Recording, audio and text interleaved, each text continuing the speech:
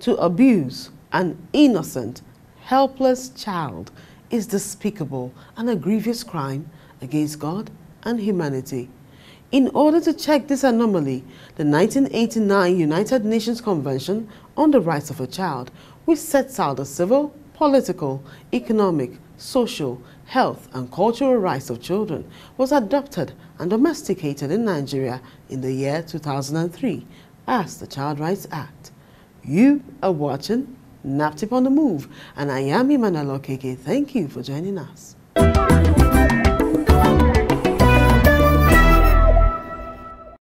On this episode, we will focus on issues pertaining to child abuse in Nigeria and the role of NAPTIP in curbing this very ugly occurrence. Stay with NAPTIP on the Move.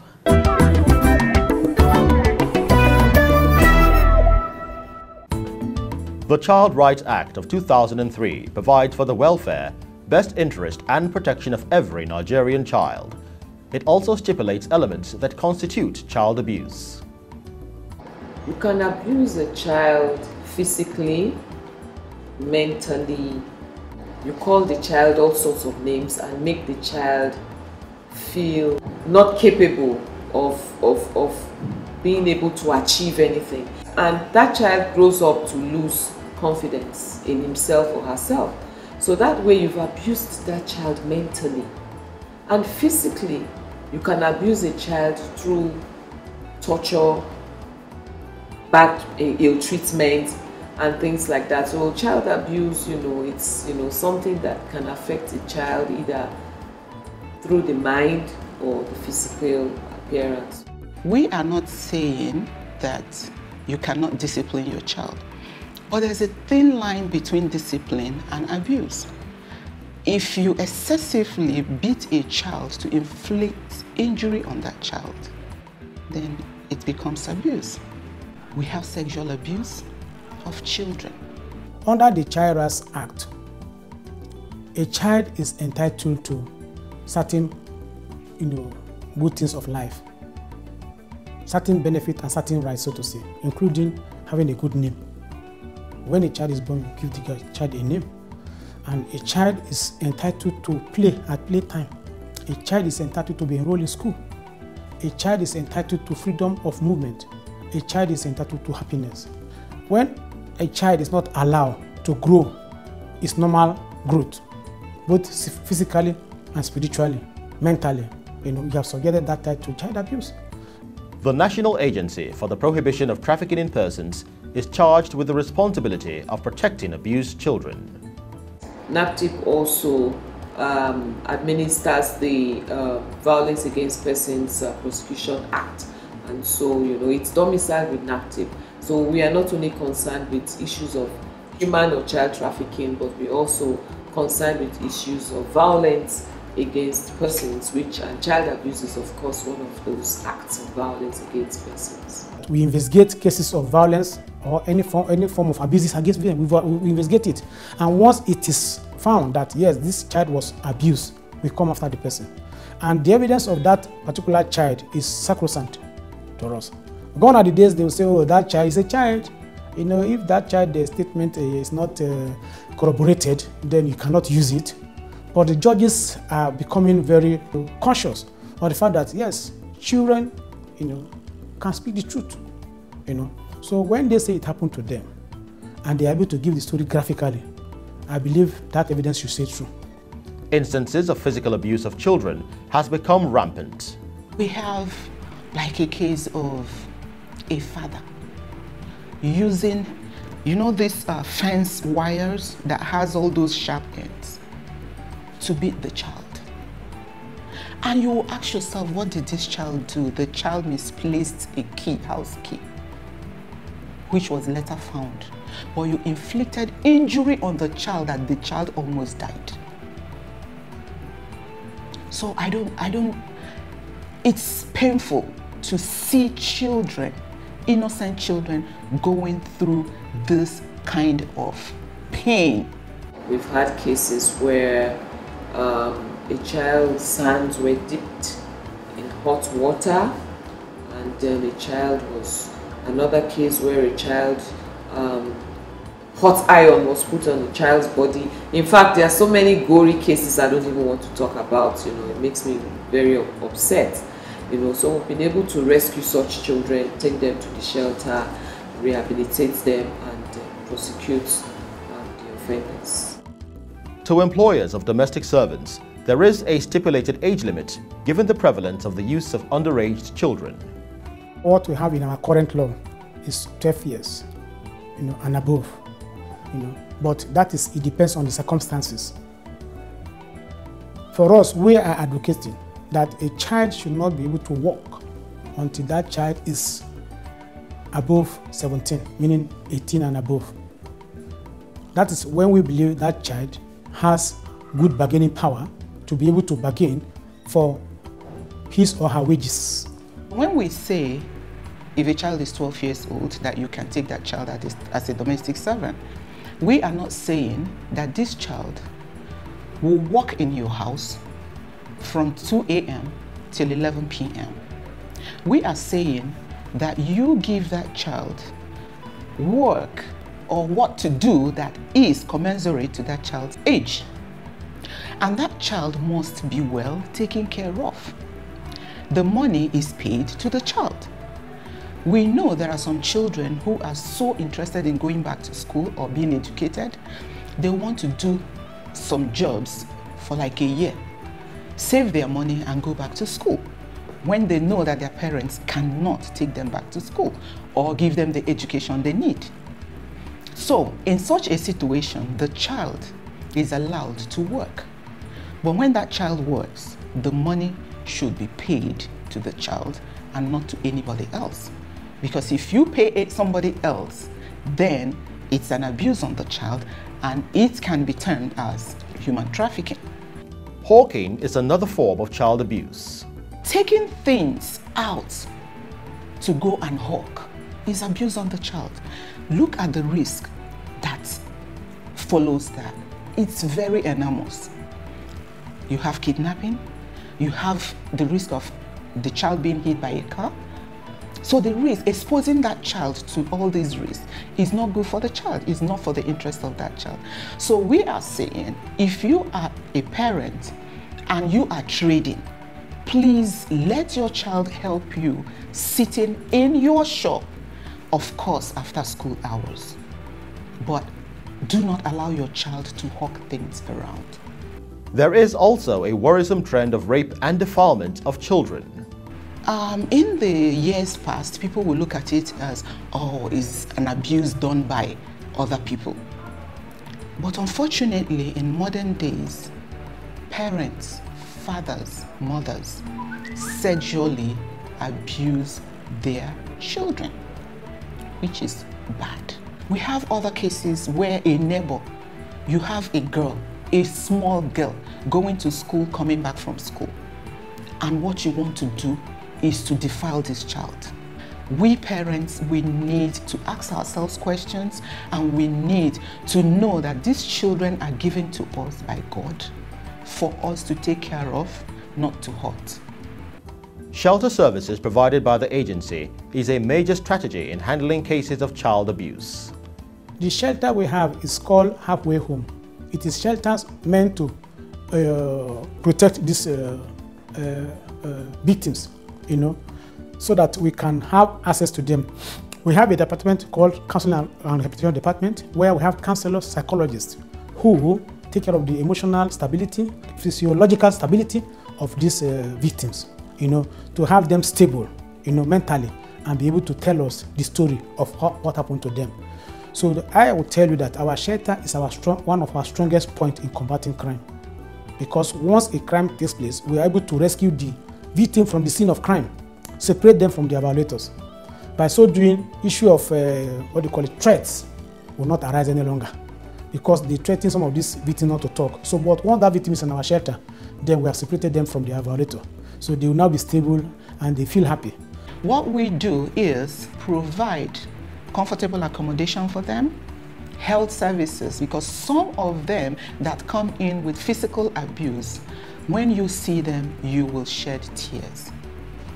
So what we do is provide medicals. We have retainership with some hospitals where we take them to if our medical personnel are not able to handle such cases. Then in the shelters, we also put them through informal education, because sometimes they are not in school. And those who are in school that are abused, when we receive them, we ensure that we engage them to make sure that they are not idle. We provide counseling services also to them. We provide vocational skills where they learn how to make beads, fashion designing, hairdressing. We also provide feeding to make sure that they are well fed, and they undergo some curriculum activities where they can play ball, religious activities also. So we try as much as possible to engage them, and we have qualified staff who provide such services to them. Data on sheltered victims reveal an alarming rate of child abuse in the society. Presently at the shelter, the Abuja shelter, we have like 74 victims there. 4 of them are babies. Cases of rape that now give out babies there. Out of the 70, I can tell you that about 60 of them are abuse cases, different types of abuse, sexual abuse, physical abuse, emotional abuse. And it's very unfortunate because the population is increasing. We are getting more cases of abuse each day. Sheltering services is not without its challenges. The challenges we have hinges on providing rehabilitation services. So when we rescue them and we provide rehabilitation services in terms of accommodation, counseling, when we need to reintegrate them back into the society, we need to provide them with services that will help them function in that society. If it means taking them back to school, to make sure we provide their school fees and all the educational materials they need, ensure that they are comfortable. If they want to learn any skill, to be able to train them in their communities, and also to provide empowerment materials to make sure that they function in the communities that they are from. The agency has recorded some successes in the prosecution of child abuse cases. We've gotten 27 convictions in this area so far, and we're hoping to have more conviction in this area, because the more people we're able to put behind bars, the happier for us, and more so it will serve as deterrent to others. Because one thing with combating crime in every society is to ensure that others don't follow the footsteps of these bad people. So it will serve as a signal that the law is working. The federal government of Nigeria is not relaxing on its oars in combating crime, and NAPTIP, being is a government agency, is all force doing everything it needs to do to combat all these crimes. To curb child abuse, providing an enabling environment, education and sports is key. We are appealing to local government authorities, we are appealing to state government authorities to establish more social centers, where children who cannot be properly taken care of by those who, brought them to this world can be taken to. The federal government is doing whatever it should do, but state government, local government should do everything they need to do. All child of children should be in school. If the family is not able to support that, government should do that. So we are happy that there are some reforms taking place in most states, and the federal government is also aiding and assisting them. And for the children too that cannot go far with their education, honestly speaking, there are other avenues. Sports are there. Several sporting activities are available where children can harness their talents, and they will still be a better person, And the entertainment area is also there. So we should encourage ourselves to ensure that our children, get some kind of knowledge. Once you have that knowledge, you go places. Parents are advised to live up to their responsibilities. It's important for us to know that an abused child today, if not provided with services, is a time bomb tomorrow, waiting to blow up. So we have to know that. Know where your child is at any given time. Know what your child is doing. So parents must do their duties. We must meet up our responsibilities. We must take charge. I just want to advise parents to bring up their children properly and not to give out their young children to anyone at all. Even relations, friends, or so-called well-wishers who think they want to assist. And that age between 5 years to 18 years is the most important time of their lives.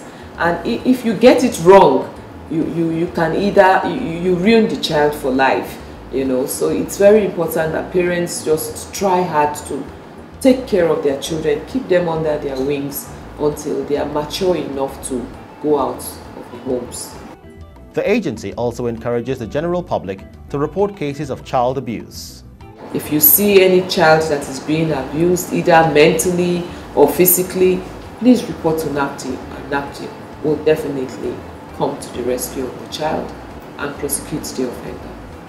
There is no excuse for child abuse. Stop the silence and join hands with NAPTIP to kick child abuse out of Nigeria.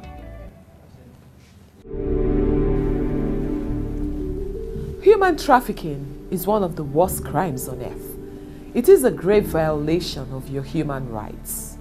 The victims of human trafficking are majorly women, youths, children and men who may never live to tell the story. These victims could be your wife, daughter, mother, sister, brother, child or relative. No one deserves to be trafficked. NAPTIP has intensified its effort against this heinous crime. But we need your support. We need you to join this fight. Government officials, corporate organizations, traditional rulers, religious leaders, and the organized private sector have enlisted in this fight. What are you waiting for? Join NAPTIP to end this global moral epidemic now. Report cases of human trafficking to these NAPTIP hotlines: 0703 00 203, 080 02 255 627847. NAPTIP, empowered to protect you. A child may be dying in silence right under your nose, so be vigilant and report cases of child abuse to NAPTIP. Up next is NAPTIP Events. Don't go away.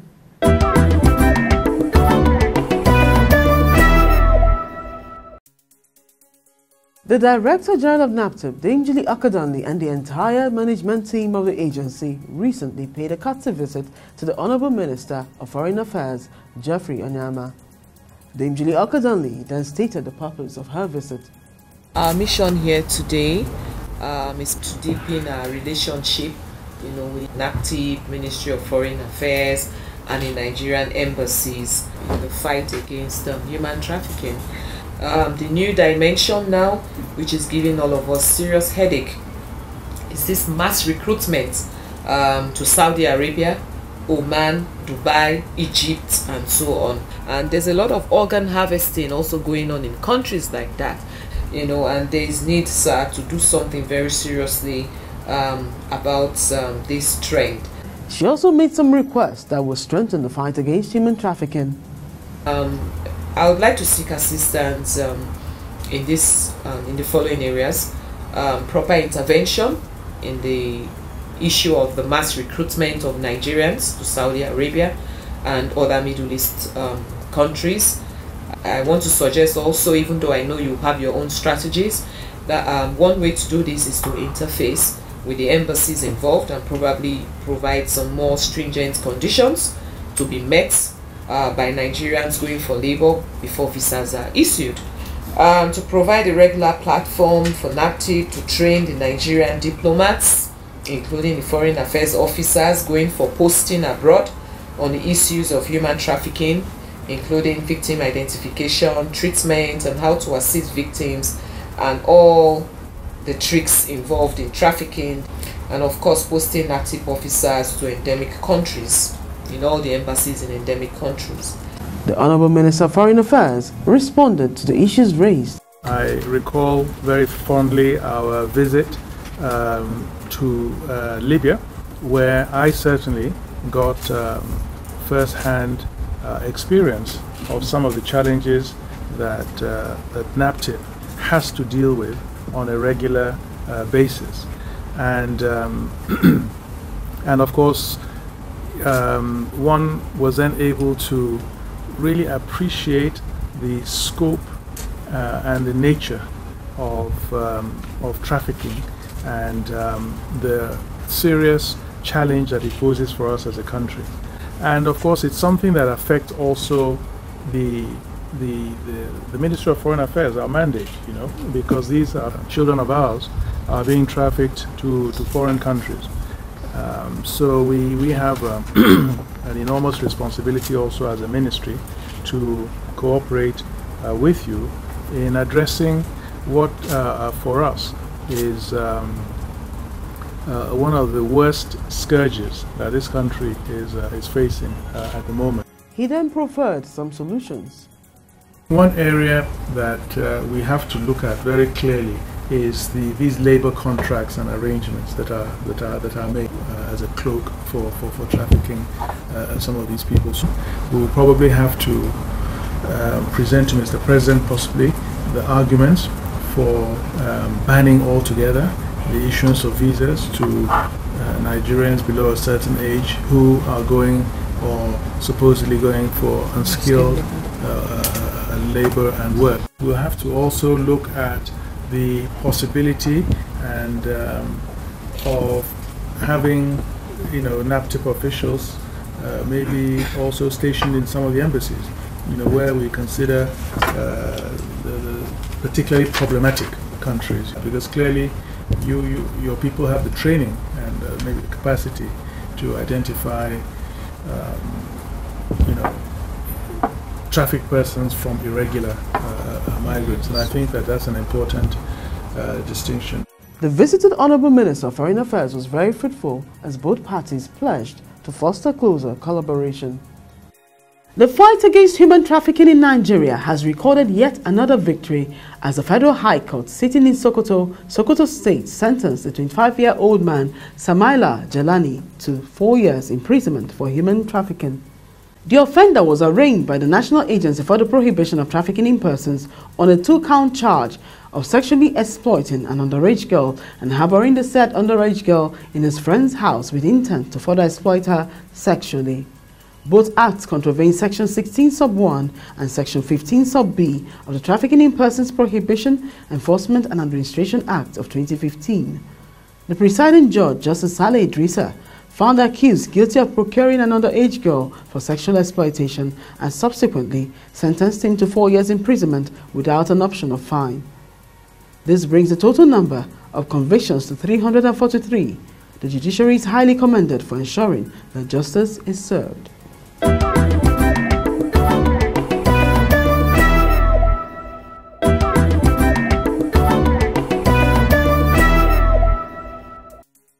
Officers of the Enugu State Zonal Command of NAPTIP busted a ring of human traffickers specialized in the sale of babies and children in the southeastern part of Nigeria.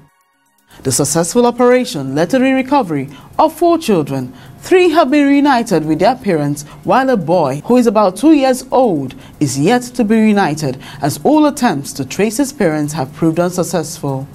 We have to break protocol to reveal his face as we plead with all well-meaning Nigerians and anyone who can identify him to please inform his parents or relations to visit the NAPTIP Zonal Command in Enugu State with relevant documents and medical records for identification and reunion. If anyone has a need, please call the following number: 0708 060 1803, 0708 060 1803.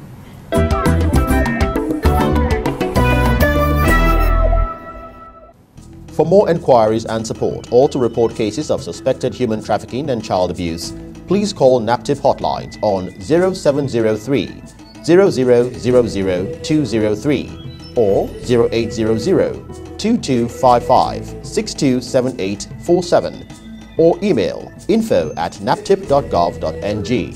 Visit our website www.naptip.gov.ng. Follow us on our social media platforms at NAPTIP Nigeria and watch our videos on YouTube. It's time to say goodbye, but not without urging you to rise up to the occasion. Save a life today by reporting cases of human trafficking, domestic violence, and child abuse to NAPTIP. I am Emmanuel Okeke. Thank you for watching. Goodbye.